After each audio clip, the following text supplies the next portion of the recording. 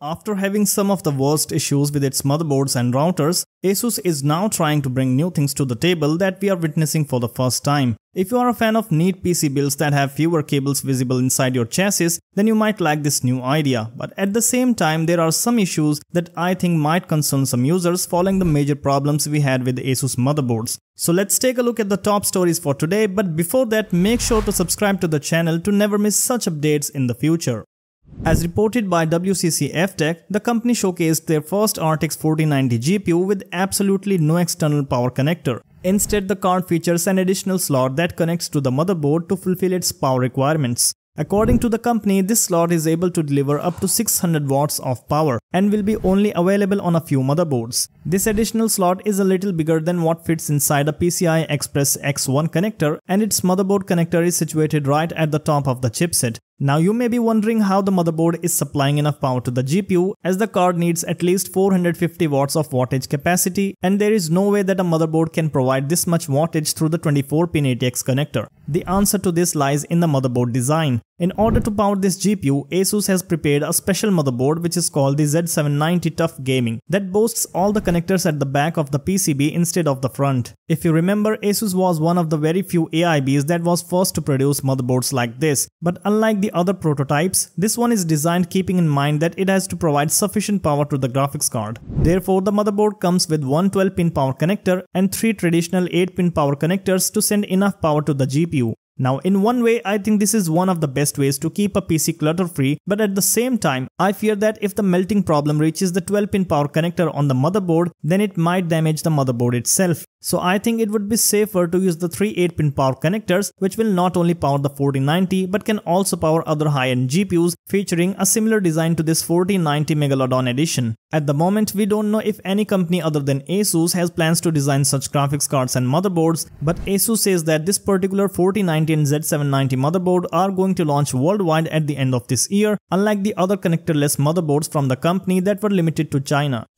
Talking about melting problem of 12-pin power connectors, looks like MSI might have found a good solution to fix this issue for the most part. As reported by PC World, the company showcased its new 12-pin power connector at Computex that lets the users know if their power connectors are fully inside the power ports. This new cable features a 12-pin power connector on both sides, where the part that actually goes inside the PSU and GPU is colored yellow. So essentially, if a user plugs the connector, he has to make sure that the yellow part is completely inside and only the black part of the connector is visible. As demonstrated, this connector can get locked even when a little yellow part is visible from the outside. But with the color distinction, users can know if they have secured their connectors properly or not. As per the report, this new power cable can be used with any MSI PSU or graphics card, but I am not 100% sure if this cable will be compatible with non-MSI products, which I think it should. Nonetheless, it took a very simple solution to fix this problem, which didn't even cross Nvidia's mind. Also, I still believe that not every user who got his connector burnt had their connectors loose, because many users have already reported before that they checked the connection several times and their connectors only melted after several months of regular use.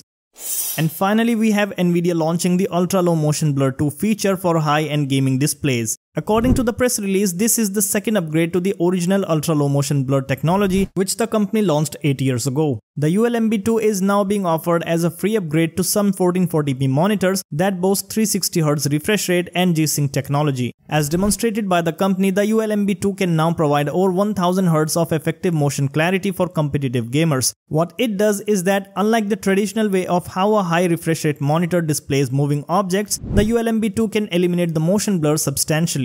In order to achieve this level of clarity, the Ulmb2 provides a full refresh rate backlight strobing, unlike the previous version that had to cut off 75% of the backlight and also had to reduce the refresh rate to give the pixels more time to transition. With Ulmb2, the backlight is only turned on when each pixel is at its correct color value, which helps eliminate the extra pixels that have a distorted color due to motion. With this, the monitors that feature a 360Hz refresh rate can achieve an effective motion clarity of a 1440Hz display. This clearly helps users distinguish between gameplay, where a lower refresh rate monitor with Ulmb2 is more effective in reducing the blur compared to a display that features 4 times higher refresh rate without Ulmb. Currently, monitors with only 360Hz refresh rate will support this technology, and as of now there are only 4 monitors that can take benefit from Ulmb2, but in the future we are going to see support for this feature extend to more displays. At least for now, Nvidia is doing a good job in different areas other than the gaming graphics cards. And in this video, you will see how Nvidia RTX Remix is changing the games to feature more realistic lighting than ever. Lastly, don't forget to hit the like button if you found the video informative and subscribe if you want to stay updated with the latest hardware updates. Make sure to turn on the notifications to never miss any uploads to the channel, and I will see you in the next one.